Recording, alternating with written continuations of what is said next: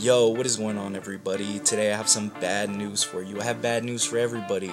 The Pirate Bay is offline. So if you tried to log on to the Pirate Bay today and you wanted to download one of those nice torrents, maybe you wanted to download Fury that got fucking leaked in the Sony hack, or you wanted to download one of the other movies that got fucking leaked in the Sony hack, you are not going to be able to do that because the Swedish police raided the Pirate Bay and took all of their fucking servers. So we're not going to be able to fucking share torrents anymore.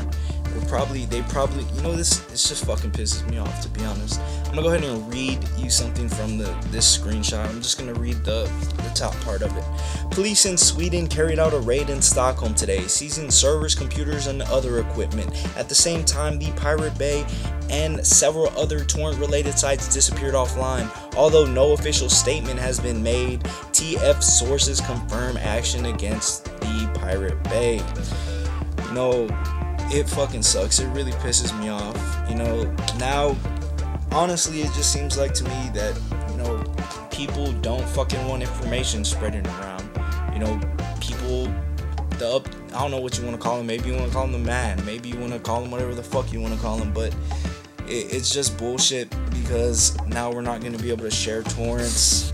I'm sure there's some other fucking torrent sites we can get to, but it fucking really pisses me off.